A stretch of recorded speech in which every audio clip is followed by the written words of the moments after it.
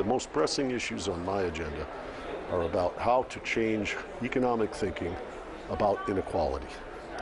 Inequality has causes, it has consequences, and once identified, it has prospective remedies.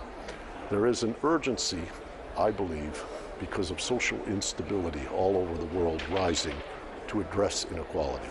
This is a powerful group of people. At some level, are they going to recognize it? I think the answer is yes. A lot of very wealthy and powerful people are quite afraid right now. They see us on an unstable trajectory.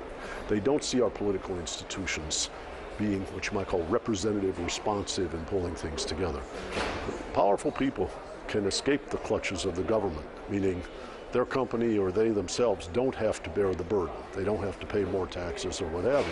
But as the system doesn't have proper resources, as it doesn't represent people, things are getting more and more dangerous, as, say, Ferguson, Missouri brings to bear.